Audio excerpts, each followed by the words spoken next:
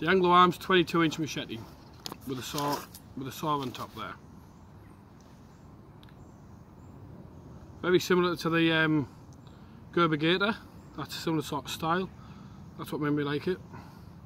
It's got the rubber grip handle, non-slip. It's got your knuckle guard there.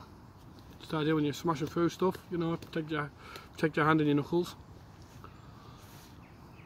Pointed edge. It's not sharp on top, though it looks like it would be, but it's actually not. I've been using this today.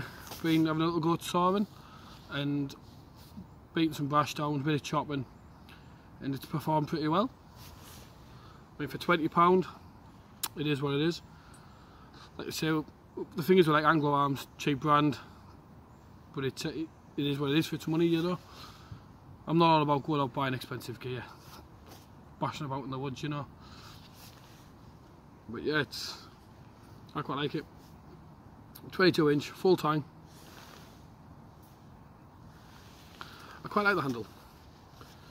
I was a bit uncertain when I seen it as a saw. I thought I'm not going to be able to use that, but it did actually work fine.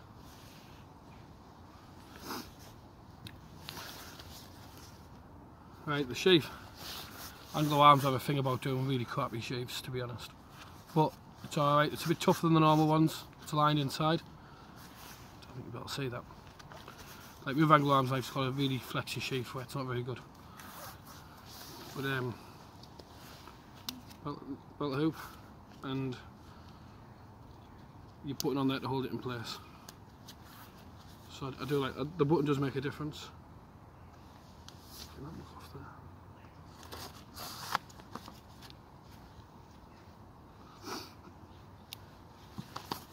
There we go.